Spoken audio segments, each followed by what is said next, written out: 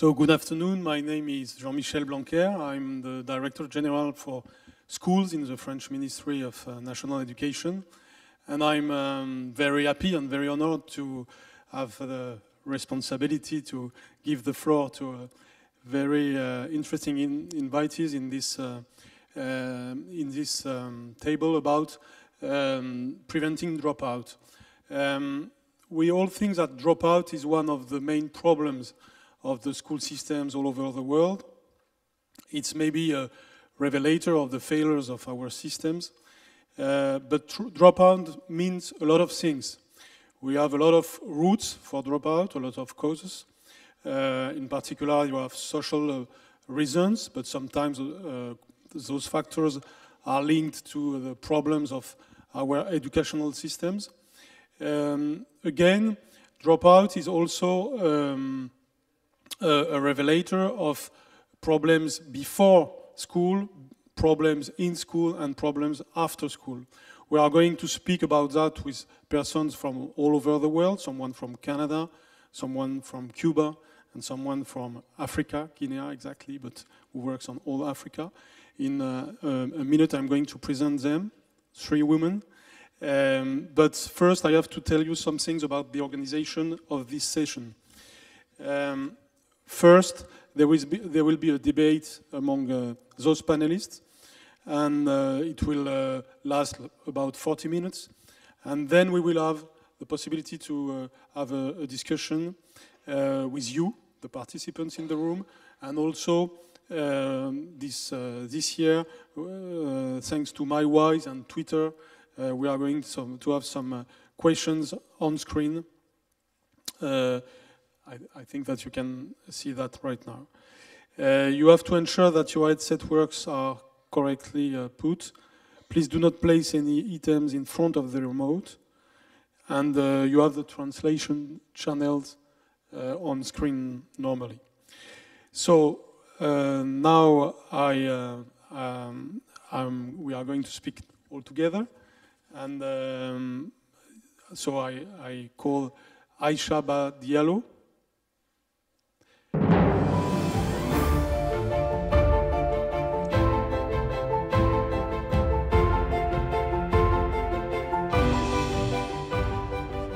She's a former Minister for Education in Guinea, but she's right now the responsible of the Chair Forum of African Women Educationalists, FAO, and one of the responsibles of the Réseau pour l'éducation pour tous en Afrique, named REPTA.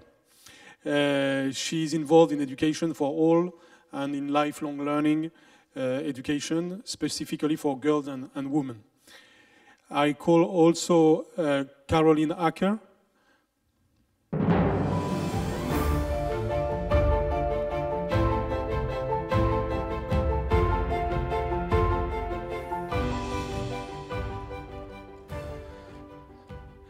At the beginning of her career, she was a nurse, or she is a nurse, but she is going to explain that she found pathways to education, which is at the center of our problematic today. She represents a non-governmental organization concerned about high school dropout in impoverished communities. And I call right now Mercedes Zamora Collazo.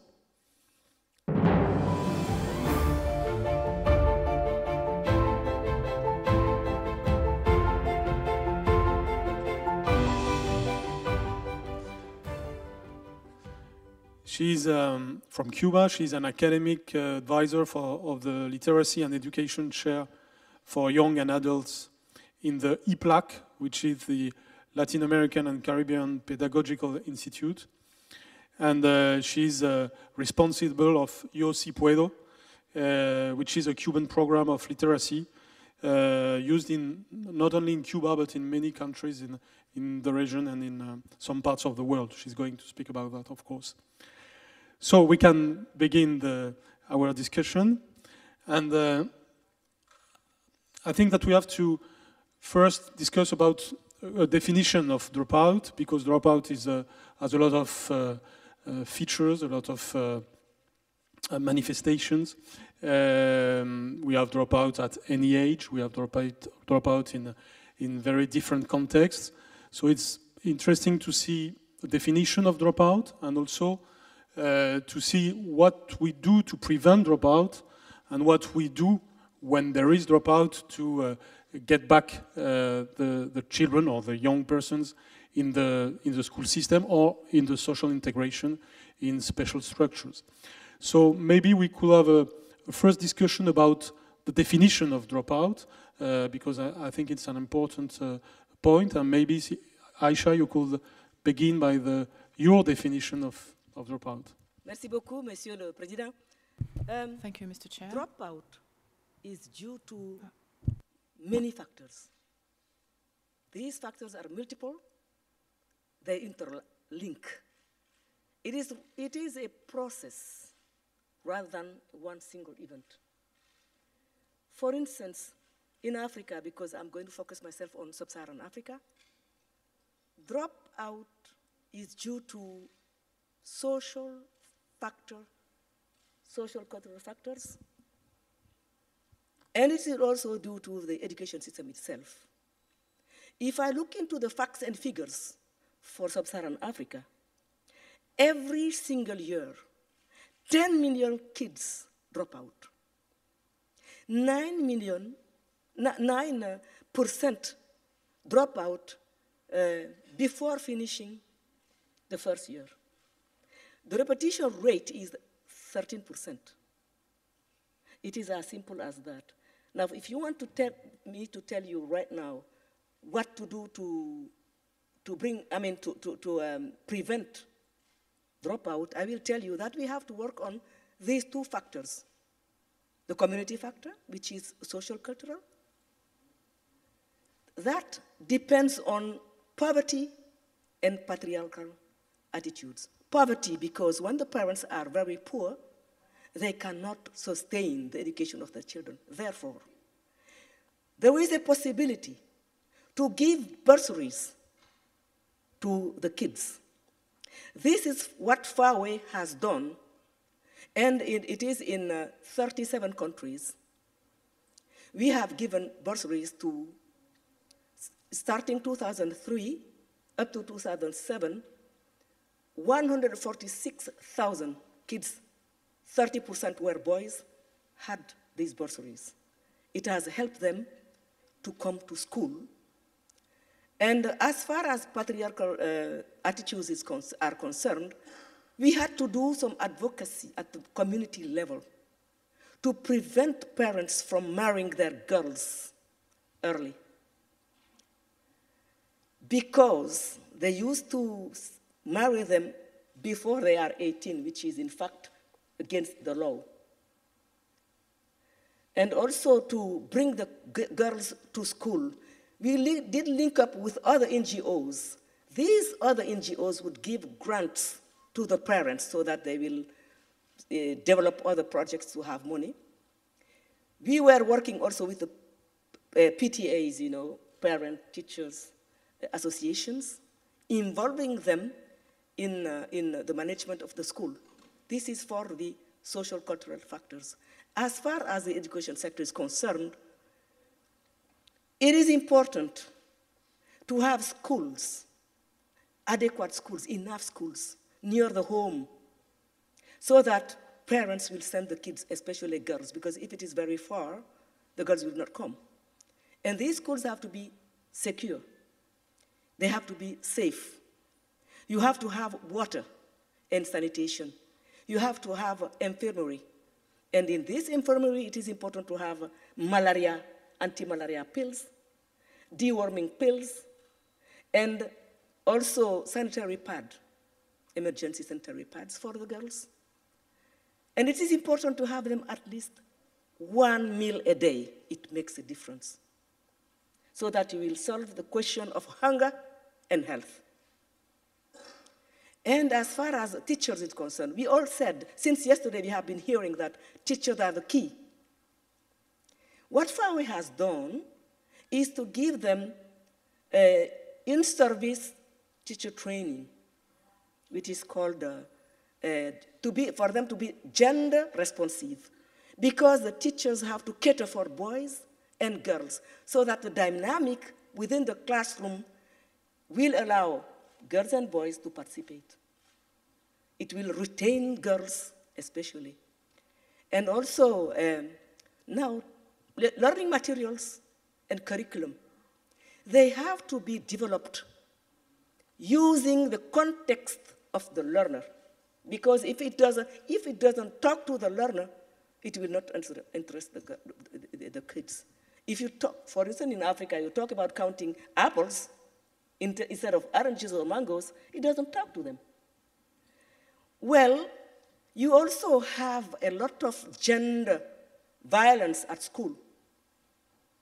To prevent it, what FAWE has done is to empower the kids through what we call Tuseme. It's a program where boys and girls come together, see themselves, the questions, the problems they have, find themselves a solution, write a drama out of it, play, and it has helped a lot. Now the teachers and the boys are respecting the girls.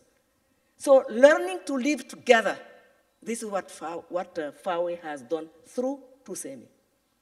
And it has helped a lot. And you have another also way of making sure that the school will be safe and secure, is to have a fence. You know, in Africa, it's not that easy, but it has helped a lot. I think I'll stop there. I'll come back later. Thank you. Thank you very much. It's already very rich because we see different factors of dropout, and first the material reasons, and then what we can call the intellectual or mental reasons, which can be, some of them can be different, and some of them can be the same as what we can find in Europe or in North America. So maybe, Caroline, you can tell us about your experience and your definition of dropout and your perception of the factors of dropout. Okay, thank you very much. As was mentioned, my background is nursing, so I came at this problem from the healthcare perspective. I didn't know we had a dropout problem. I was running somebody's phone is ringing. I was running the Regent Park Community Health Center, and we were providing primary care, early years, very large early years programs, community gardens, community development, housing work, safety work, in the largest and oldest social housing project in Canada. Very, very low income community, extremely poor. Now, we were increasing the resources of the health center. The organization in the 90s grew from, say, 2.2 million to about 6 million over 5 years, from 28 staff to 68 staff. But what was going on was an increase in violence in the community.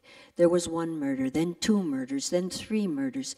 The year before we developed this program, in the year 2000, there were 9 murders right in that community. The kids were selling drugs, involved with gangs, and I was going crazy. I felt all we were was a Band-Aid, and it wasn't logical that we kept investing more resources in this community, and instead of it getting better, it was getting worse. So that's when we started to look further, and it was a vision. We developed a vision called community succession, and this vision meant that the young people growing up in this community would become the future doctors, nurses, social worker, executive director, dentist, etc. of the health center. And it was that vision, and using action research, we did focus groups with the community, with the parents, with the students, with the teachers. We gathered all kinds of data, and we did something that had never been done before. We asked the school board, what is the dropout rate for the kids living in our community? In Canada, you get an average. The average doesn't tell you anything, because as soon as you overlay income on that, you see that the difference. We had a 56% high school dropout rate. And we learned that only 20% of the kids were going on to post-secondary education. When I learned we had a 56% dropout rate, I understood the despair, the hopelessness, the teen pregnancy, the violence, and we had to do something about that. And I was driven by a sense of social justice to correct this problem, and it wasn't easy. But using action research, we learned that, and this is true, so far we have replicated this program in 11 different communities, and all of these low-income kids have the same experience. They lack academic support, they lack social support, they don't have money to buy a bus ticket to get to school, never mind to buy lunch at school or even clothes to wear. And they have no hope that they can go on to post-secondary education. So that's what we had to turn around. They lived within a culture of failure. So we needed to turn that around somehow. And I think I'll stop there for now. Thank you very much. We will come back to those factors to see what are the solutions or the pathways to solution. So now I give the floor to Mercedes Zamora. If you want to tell us your definition of dropout and the causes of dropout when there is dropout. Well, we don't have this problem in Cuba, but according with my experience in different countries that we have worked, there is, from my point of view, when we talk about dropout, the people think in the student and the teachers. But it's not exactly only these factors the one that can prevent dropout. Because I think that dropout is the reason of lack or enough attention to different factors. But when we have dropout, it's because the system of influences that should act in the students fail. And it means for me, not only teachers' role, but the role of the community, the family, mainly the parents' responsibility. And education is a factor that can contribute to eliminate this. That's why for us, it's important adult education.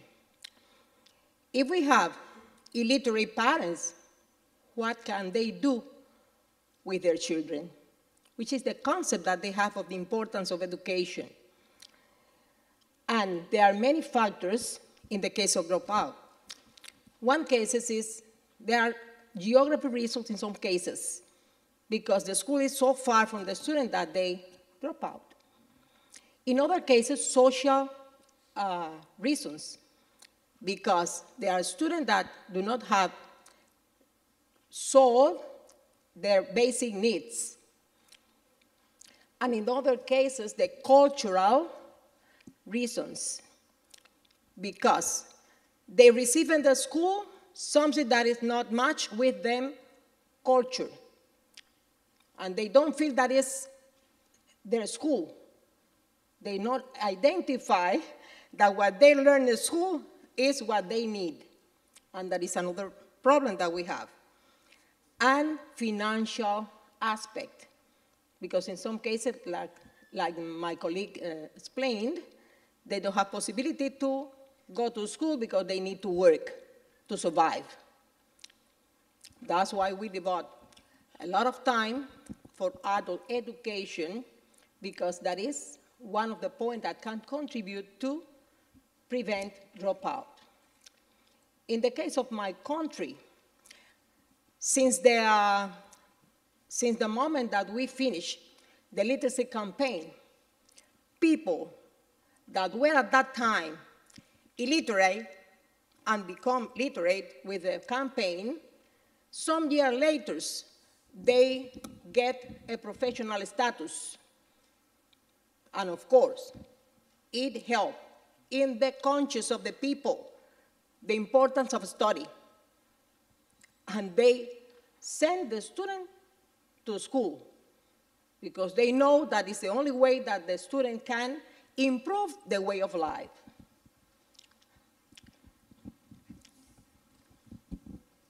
Thank you very much. So in your interventions, your 3 interventions, we see some different categories of factors. You have mentioned the material factors, the lack of means, the lack of tickets of bus or things like that, the lack of food, this kind of thing. One of the questions around that is the conditioning of that, because you have spoken also about responsabilization, implication of the family. So we could have a first exchange about this point, which is what are the solutions in the field of material means, and what do you think about the responsabilization that we can, which can accompany these material measures? We can begin with you if you want, Caroline. Okay. So I'm speaking from the developed world, right? Wealthy world with very, very good public education system. I love the public education system in Canada. It's outstanding. But what we know now is that socioeconomic status is the biggest predictor of whether or not you're going to make it. When we put income on top of the data of the dropouts, we learned that middle income and up, the dropout rate is 6 to 11%. But for the lowest income kids, it's 50 and 60%, and we are in North Winnipeg, where we have a large Aboriginal population, and the dropout rate there is 78%. Now, this is appalling, but this is true across Canada and the United States, all right? So what we did was we worked with the parents, and where we developed this in Regent Park was an extremely multicultural community. People from Bangladesh, people from Sri Lanka, people from Vietnam, people from China, very, very diverse. So we spoke to the people in their own languages. And the parents told us, when we showed them the vision, which they said education is key, employment is key. They wanted their children to graduate high school so that they could go to post-secondary so they could get a job, and they told us that they wanted a job also.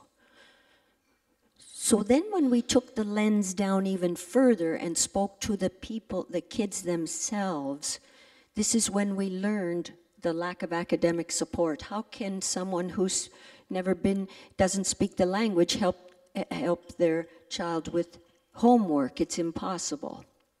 All right. So, but you ask about responsibility. Our program came from the bottom. The parents and the children identified this.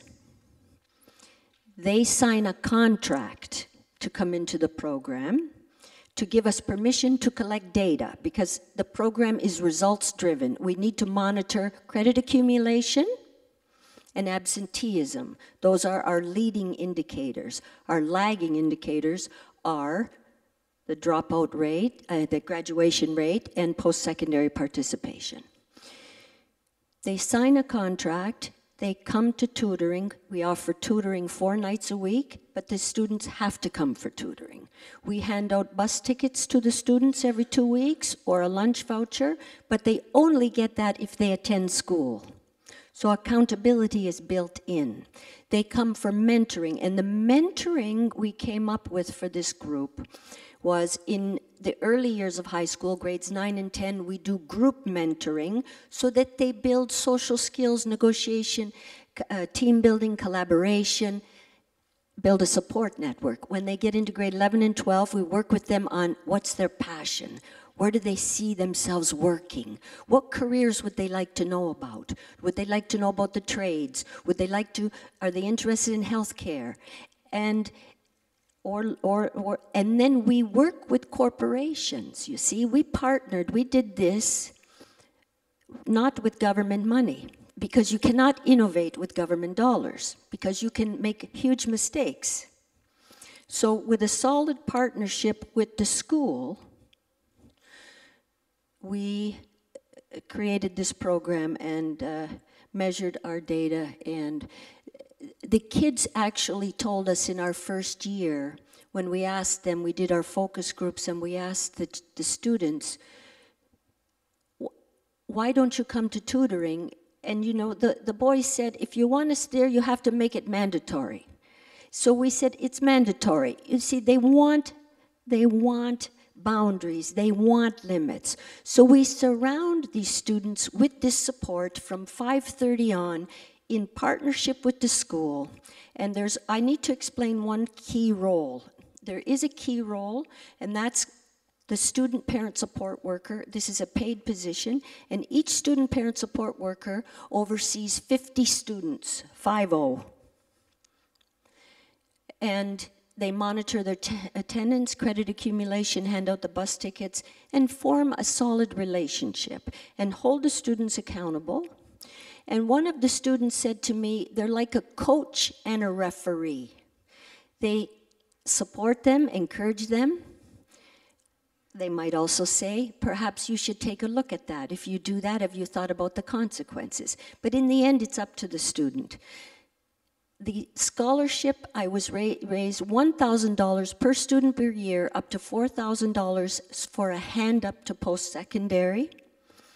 And 5 years after we started this program, the dropout rate went from 56% to 11%, and post-secondary attendance went from 20% to 83%. And we have now, as I said, replicated it in 11. There are 11 programs across the country, and there are 4,300 students getting these supports right now, producing similar results. And each community that has this program, you have to make the program tailored to the community. The context, as Aisha said, is extremely important. In the North Winnipeg program, the students do have dinner. We feed them. And when I saw this the first time, and I asked, I see you're giving they told me, yes, in some cases, it's the first or only meal of the day.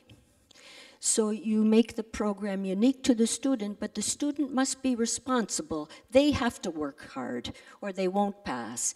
So they learn discipline, setting goals, work now, play later, but what they respond to is being surrounded by caring and support. Thank you very much. We understand, among a lot of things, that from the material problems, we go to the psychological problems, through responsibility, accountability, and I think it's one of the lessons of your experience. Maybe, Aisha, you could give us an African focus about those processes. First of all, the education system, especially basic education, it is the responsibility of governments. So it is up to any minister, because I used to be a minister, I'm still working with ministers. They have to have a vision. They have to believe in their mission, transform it into a policy. That policy has to be prepared with the involvement of all stakeholders.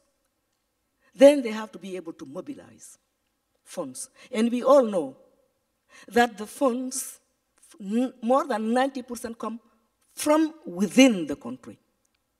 And then the rest is coming from outside, multi and bilaterals. But if you do not have a good product, who's going to buy it? Nobody. Therefore, you have to have a very good policy, good program, projects, actions, activities. And now, because we have to talk about how to bring back the kids that have dropped out. I will focus on girls. So for the kids that have been married before the age, we have to do a lot of advocacy at community level. What I did when I was a minister, because we did an action research and found out that the factors that are really putting girls outside of the education system, it's that early marriage and pregnancy. So what we did in my department was to track the girls starting 5th year. So every year, at the end of the year, 5th year, all the structures from up to down, we will track the girls in the classrooms and take their names. And at the beginning of the 6th year, we come again, we count them. If they are not present, we invite the parents to come. And I personally tell them, give me back my daughter, because the girl is mine. You have put her in school, now she is ours. And it works. In 1991, we were able to save 35 of them. They came back. And some of them are doctors today, pharmacy and whatever.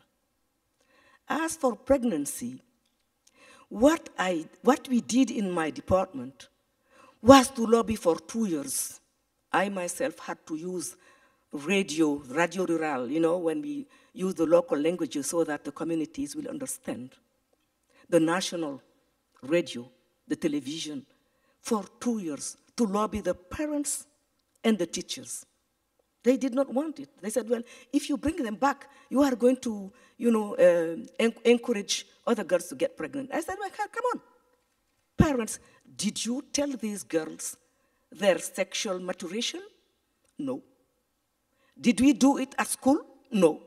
So we have to share this responsibility. It is a core responsibility we have to assume. Therefore, they have to come back to school. Then they started nodding, you know. When I saw the heads nodding, I said, haha, it's time to take a decision. I took the decision. They are going to be back to school. And in 3 years' time, we were able to save 125 girls, which is a lot. And FAWE, in 1994, used this experience to convey all male ministers to come to a meeting and discuss this experience. Therefore, as of today, all African countries have this policy, bringing back pregnant adolescents so that they will be able to continue their studies. There is another way of bringing back dropout to school using the non-formal approach. In special centers, we call them NAFA. NAFA means it profits to everybody. In these centers, you have to negotiate with the parents so that they will give you a location that you will renovate. You have to negotiate with the kids themselves, boys and girls, so that they will come to this center, get a basic education. On top of it, they will have some skills training. Women, you know, the tie-dye, this is what we call tie-dye. They come and learn how to do it. You have also menuiserie, I don't know how to say it in English anyway. It's carpentry. So they learn carpentry and other skills. And if they want to go back to there is links between the formal and the non-formal education. So that if from these centers, they want to go back to the formal education, they have that possibility. So this is a way of bringing back dropout to the formal education. Thank you very much. Just one remark to say that you have said that we don't have to oppose the responsibility of the state and the responsibility of the community and the family. I think it's an important idea. We have to work together. You see, the responsibility of a minister is to know how to negotiate. You know, the first thing to do is to negotiate with your own staff. Then the teacher unions. Then the communities. You know how teacher unions are strong. I don't know if they are strong here, but in my country, they are very strong. So whenever there is a problem, I did something special in Guinea. I redeployed 1,806 teachers from secondary to primary. from cities to the villages. How did I do it? I brought in the teacher unions. I invited them to a meeting and said, I have two solutions. I have more than 1,800 teachers who are getting their salaries without working. How are we going to solve the problem? I have two solutions. It's either to fire them or to send them to where the work is, give them some incentives for éloignement, the distance they will. They said to me, we'd rather see them continue working where the work is. This is how we did it. You negotiate. Day and night, you have to negotiate. Thank you very much. If we have time, it would be a pleasure to give you some European and French focus and examples about the same kind of things. I think we have a lot of things to share between continents about those measures. But first, I would like Mercedes, pardon, to explain us more deeply how works the program called Yo Si Puedo. Maybe in Cuba, but also in other countries, to understand your solutions for making come back the pupils. First of all, it's important 2 or 3 steps in terms of preventing dropout and take the student back. Literacy for adult people, but opportunity for continue the studies. Because in the way that they increase their study, they understand better that is a need. But at the same time, it should be together with teacher training in order that they can deal with this situation that they have. Together with this, we understand that in the school system, and we apply in our program, a diagnosis process. The diagnosis process that consists on to know about the students, the community, and the situation that they have, and their culture, because it's important. We live in a multicultural world, because there is not only one culture in a country. And if we don't know the tradition, their feelings, how they feel about the culture, we cannot help them in the learning process. That's why in our programs we take into account the cultural aspect, mainly in the case of the linguistic situation. That is one of the problems in some cases because of the multilingual countries that have the multicultural countries. They have difficulties in understanding, and that is a reason to drop out the school. Even the diagnosis process, we did all the elements. We have to negotiate which is the better language that we are going to use in the literacy program. That's why we have different versions of the Yo Si Puedo program, not only in Spanish, 9 in Spanish, because although a group of countries speak Spanish, they are different from one country to another, and which has English version different from one country to another, in New Zealand, in Canada, and Nigeria, Namibia, but they are different, okay? We have to take into account the peculiarities in the point of the linguistic phenomenon, and in the case of the native languages, because I'm sure that most of the dropout belongs to the poor people and indigenous people, because that is a reality that we live in those countries. And most of the cases is that they know their native language, but when you change to the official language, they have difficulties in understanding. And if they do not understand what's happening at school, they drop out. That's why we have to take into consideration the linguistic situation and for us is very important. The elements that we detected in this diagnosis process should be taken into account in the program that we apply.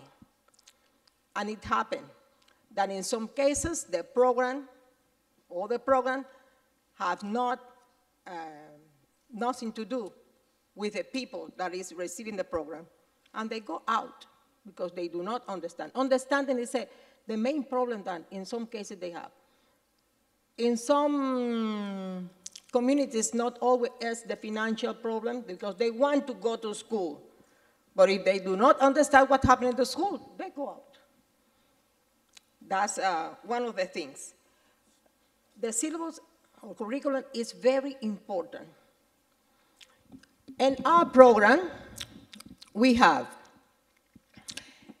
a link of the cultural aspect of the country together with the academic point. That's why the diagnosis could not be only from the academic point of view. We have to know which are the difficulties that the student had. We have to know which is the problem that we have to solve in that sense. But at the same time, we have to know how they are, how do they feel, how do they live, in order to know. Another point that is important is the interaction. Our program is an audiovisual program, but we have an element that we call facilitator. That is the one that is together with the students. And the interaction between the facilitator and the participant that we call, or in the case of a school, the interaction between the teacher and the student help to know which are the real problems that they have in order that help them to solve this. If the teacher don't have the real communication with the student, they don't know what happened. They don't know what they think, and they cannot help them. And in some cases, the problem is not academic problem. They drop out because they have other problems they cannot solve, and they need help in this term. Thank you very much. I think that this suggests a lot of things, a lot of questions. Maybe we can begin with the second part of our meeting with the questions of the floor, and also with questions coming from Twitter and MyWise. So you have to see those questions. But if you have some questions in the room, there is one person and another one. Thank you. Good evening.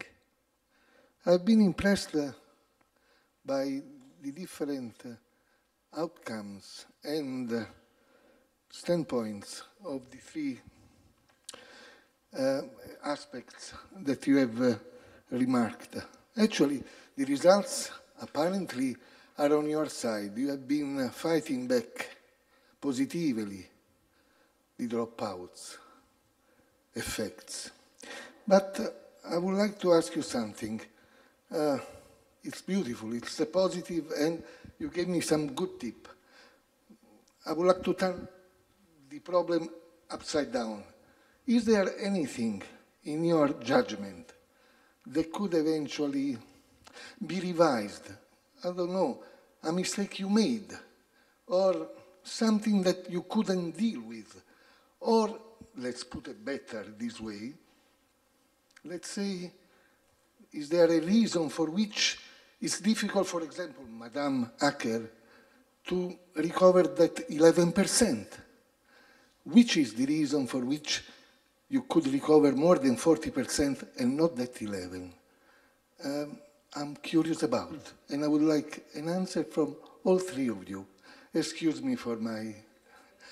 by the way, my name is Manrico. I come from Italy, from Florence, and I'm of the Barbiana School. Good Thank evening. you very much. Thank you very much. So who wants to answer?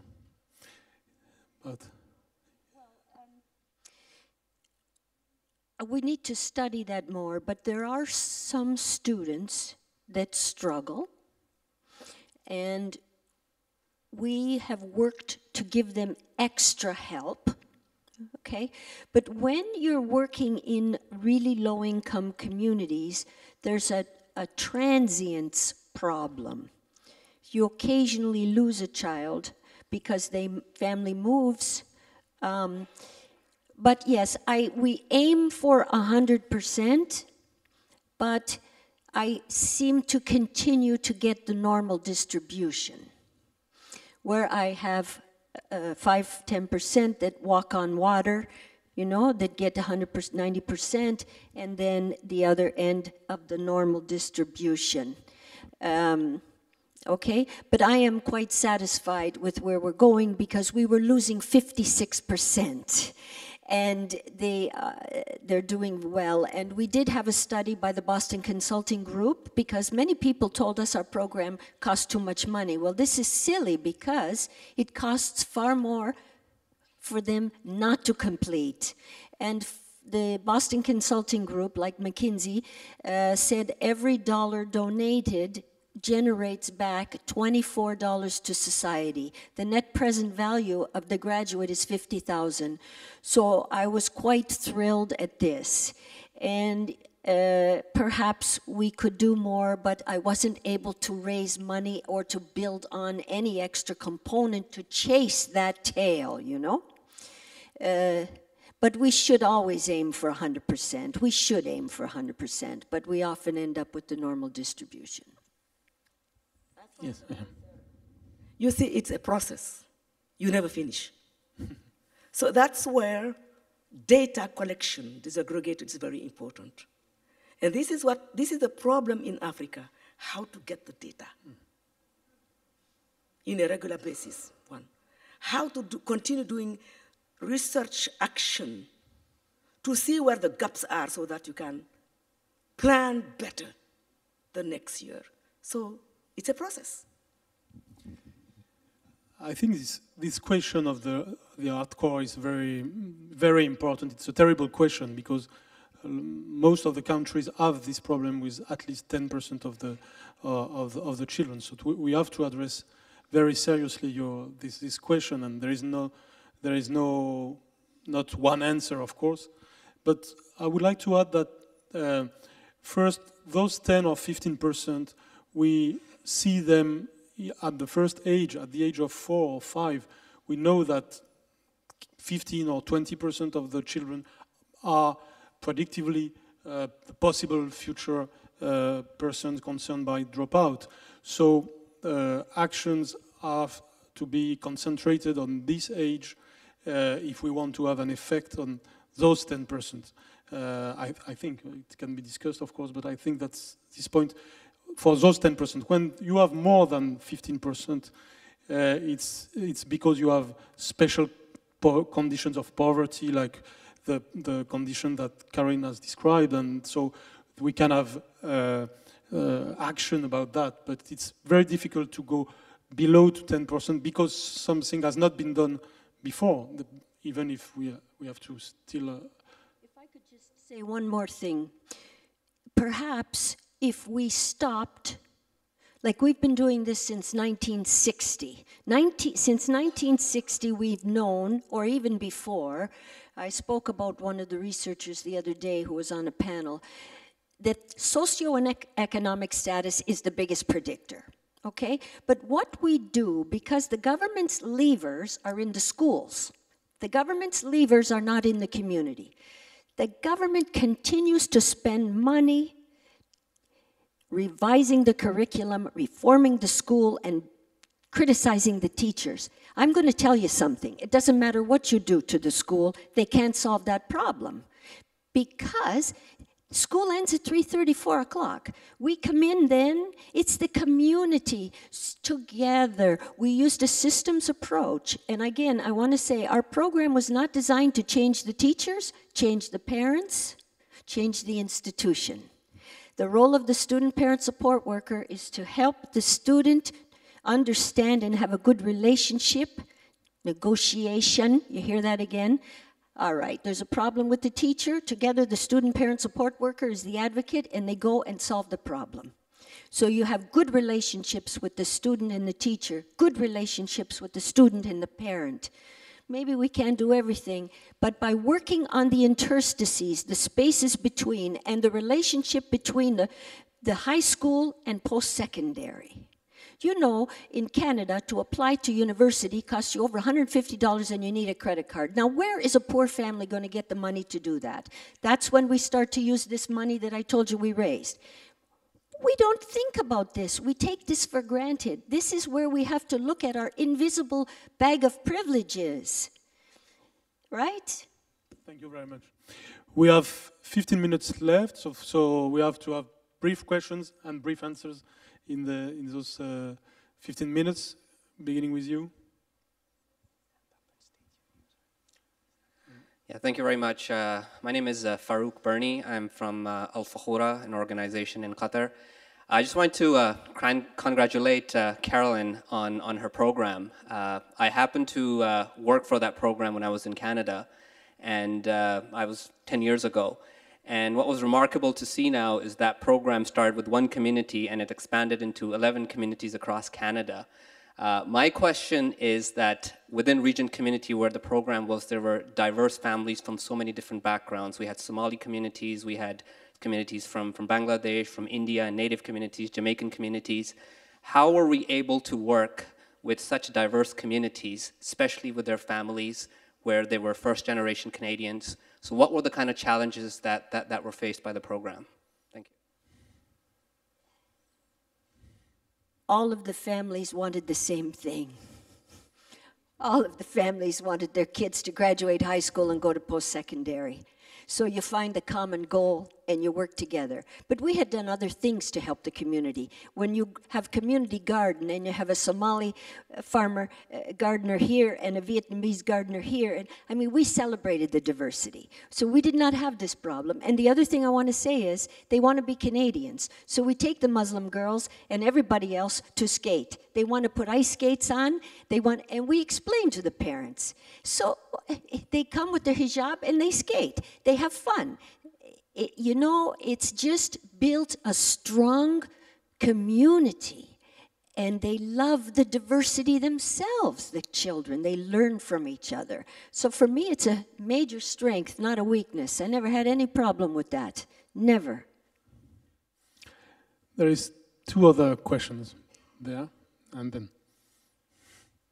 My name is Sheila Sisulu from the World Food Programme. The causes of dropout. I think the chairman of FAWE has talked about early marriages and so forth, and then also the socioeconomic background of children who drop out. In the economic sphere, do you find that in Africa in particular and in other places that the lack of food in the household contributes to dropping out, particularly of the girls, and also contributes to early marriage, by the way.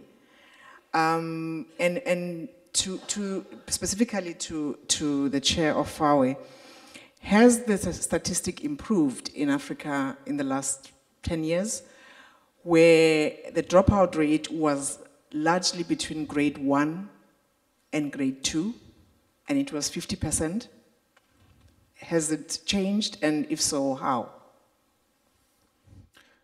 I had a question of Twitter, which is in the same direction, which is, what are the most effective strategies for stopping girls from dropping out of secondary school, understanding that stipends and scholarships often only help with fees and not the larger hidden costs of secondary education? I didn't quite get it, but the lack of food, I said it. I said, you know, if the child is hungry, he cannot concentrate. So if WFP, in fact, used to help in the countries, give that 1 meal a day.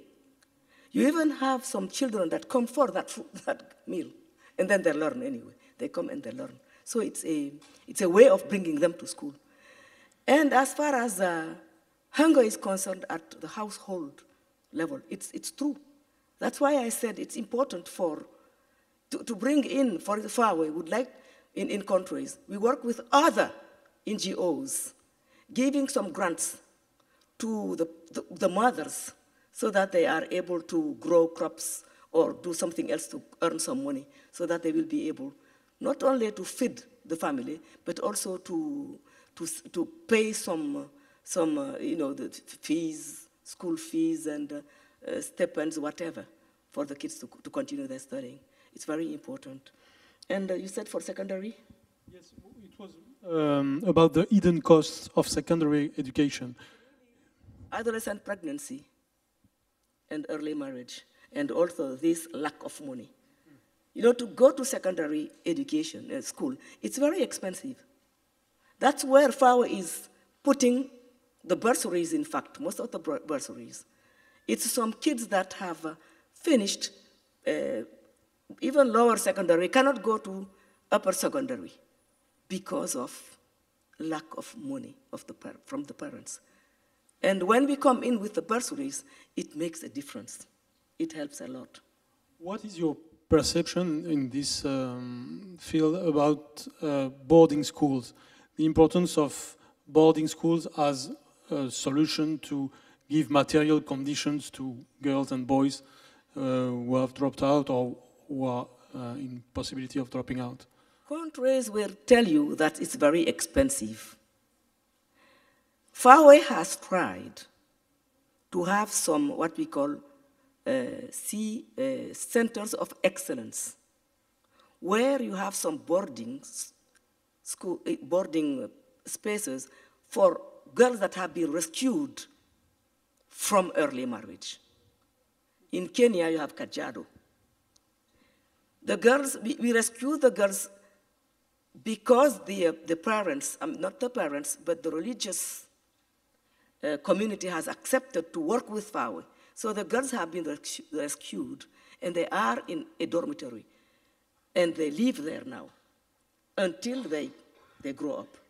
Unless we negotiate with the parents so that the girls can go back and not be given to the older man, not marriage. So we rescue them. But when we try to replicate it in else countries, they say that it is expensive.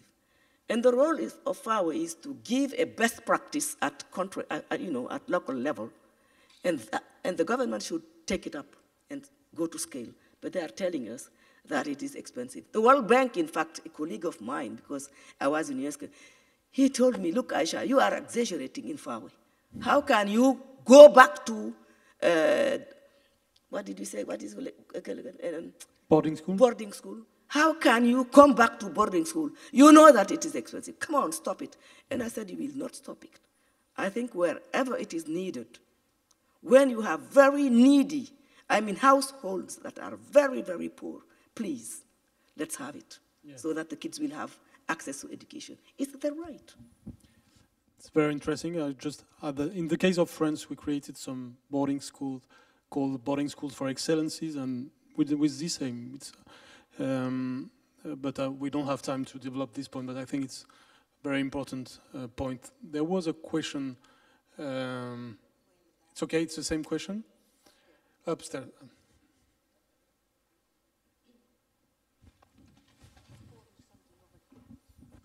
Thank you very much.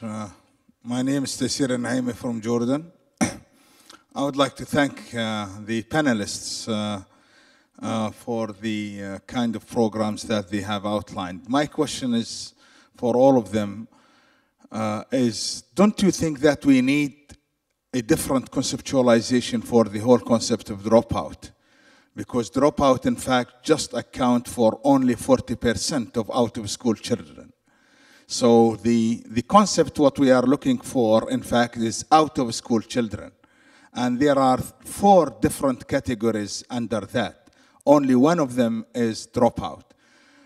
In most of countries, especially in the third world, is you have never enrolled students, you have those enrolled but never attended, and you have those who are late in terms of enrollment. And then you have the dropout. And the dynamics and the causes for each one of these categories are totally different. And we have to design our programs and innovations based on a careful analysis for each one of these categories. For example, in this part of the world and in many other countries, although we don't have much in terms of dropout, but some students, they enrolled late because of proximity of a school, because of distance, for example. Parents are afraid to send them because there are no transportation, for example. And other families, for example, they don't send their children to schools simply because they don't have documents, they don't have birth certificates, and so forth. And others, they enrolled but never attended because they are afraid. And then the concept of dropout, which is after attending school. So I think we have to reconceptualize and put a new framework that would accommodate all these categories within a formal and non-formal approach that would work together. Thank you very much. Thank you very much. Two answers. I think I am the best to respond to your question. Why? My father started school. When he came to school, he went to the 3rd class instead of starting early. My grandfather went to the 6th grade. You know why? And I have a colleague who went to school with me. He started at the 11th grade. We did the baccalaureate 1 and 2 together. Why? It's because they had already some education at home, so a lot of knowledge. So building up to what the kid is bringing.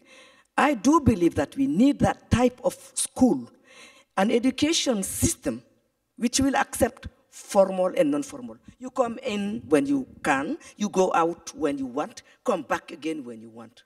How to do it is our challenge today. That's why we are in WISE. Thank you. Can I just make one comment to you, sir? You're absolutely correct. My story is the dropout story. But what I learned this morning was that 2/3 of the children who are not in school are in war-torn countries. So the conflicts that are going on in the world are keeping 2/3 of the children out of school. This is what we need to worry about. These damn wars. I had forgotten to tell him, I'm Muslim. So these parents had we already know how to read and write before coming to school. So the non-formal, they're coming to the formal. Mercedes Zamora. With your microphone. We have to analyze according to the diagnosis of the situation, which is the learning strategy that we have to follow, because all the cases are not the same, of course. But we have to have an alternative of adult education, because we have to think that if the students drop out, and we don't have any alternative, we have the seats for the future illiterate people in the country. That's why we have to pay attention to the dropout. Thank you very much. Another question. Thank you. Thank you very much. Actually, I wanted to follow up on the last gentleman's question, because I think it's critical that we have a sense of what it is that we're talking about. But just to concentrate on the dropout issue, I was interested in the definition, which we didn't get, whether it's time-bound, you know, the dropout. Are we talking about dropping out in school year? Are we talking about not returning the following year, so you get lost to the system? Are we talking about not completing any phase, whether it's primary education? So what exactly is it that we're talking about? Because I think it has an impact on the strategies. I also wanted to comment and say that, you know, government, I agree that the issue of dropout is not only an education issue. But I think governments invest a lot of money in social programs, whether it's health, whether it's social development, and it's important that governments start thinking horizontally, or I don't know which one is across, where they leverage the investments that they make in each of the government departments in support of the child. And I think until governments do that, understand that if education is a priority, it means each and every government department that has social protection policies, those policies have to speak to the way that education functions. Yes, there is a question of definition of dropout, as you said, and as you say. And that's why we began to say the conception of dropout that we have in all the countries. We have to see that the problem is quite different in the different countries. For example, we saw that in Africa, dropout can be a problem for children with the age of 5 or 6 or 7 in the first year of school, whereas in northern countries, in general, dropout is about children or young people of 15, 16 years old. So that don't prohibit to think globally the problem of dropout, because the problem of dropout is a kind of revelator of the problem of school. That's why we have to see the question of prevention of dropout, and that's what we said first.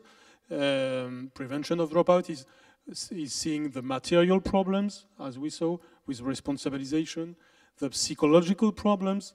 Caroline spoke about the culture of failure in some way, so we have to address this problem to prevent dropout, and what we can call the intellectual questions, which is the question of curriculum, the adaptation of curriculum to cultures, as said Mercedes.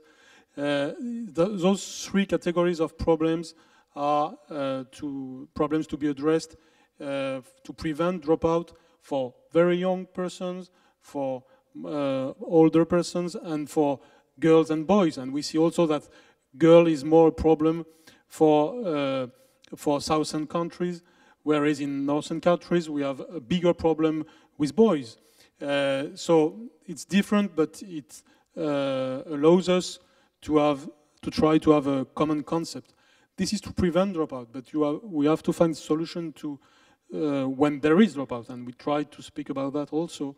And I think that we see that there is not one solution, because there is not one problem, but a series of solutions, numerous solutions, and I think that what we can get today is some ideas of this spectrum of solutions. We have 5 minutes, I think, and there was another question. Yes, I am from Mauritius, and I was going to add on the definition of dropout, which, according to me, besides all the other problems like socio-economic, poverty, etc., those who do not make up the grade at the level after 5 or 6 years of primary schooling are also dropouts. And maybe those, they did not have a good start. That's why they had to follow the others who were rushing to complete the 6 years of primary schooling. I'm talking about my country, where we have primary schooling for 6 years. So they have to rush because there is an exam after 6 years, and the teachers concentrate on those who can rush and leave behind the others. And we have a program which we have started now, which is the Bridging the Gap program. And that is at the level of the first year only. We ensure that all those who enter the primary schools have the competencies required. Maybe all of them didn't go to the same level of a pre-primary school. Okay, this is one. And I feel that in order to reduce the dropout rates in this part, in our part of the world, because I also consider myself to be part of Africa. Government should see that education is made free for the primary and the secondary. In Mauritius, it is primary, secondary, and tertiary. Thank you. Thank you very much. It's very important. Early childhood care and education. But we were focusing ourselves on primary and secondary. But start early is the best way. Because then, and also the language of instruction, building on the potential of a child when he or she comes, while we use the foreign language. So when the child arrives, you are not building on what he knows. He has or she has a shock because you are talking to him or her in a language which, you just don't understand. That's one. Second, these exams, I think we have to lobby and just stop the exams. They are failing our kids. It's true. They are failing them. 6th year, you have this exam, and the level is so high. Then you fail 60%, 70%, and if they fail twice, they are out. So we really should get rid of it. Yeah. And also, lower level, you should get rid of it. I say it every time I meet a minister, and they say, it's because you are not a minister anymore. I said, because I believe that we should get rid of it. And also, there was one thing we didn't talk about. It's the conflict, the kids coming from a conflict country, where the parents have to migrate with the children, they have to drop out. In Guinea, we shared our schools when the Liberians and the Sierra Leoneans came to Guinea. Because our kids were not going to school on Thursdays, Saturdays, and Sundays, the kids, the foreign kids, they are our kids because they are Liberians and Sierra Leoneans, they were using our schools. Since they were speaking English while we speak French, we requested the students that ran with them to come and give them. And it was amazing because the children told me that education means a future for them. And they're very happy. Thank you very much. It can be the conclusion. You want to add 2 words or it's okay? Mercedes, you want to add something? Jose Marti, be culture is the only way to be free.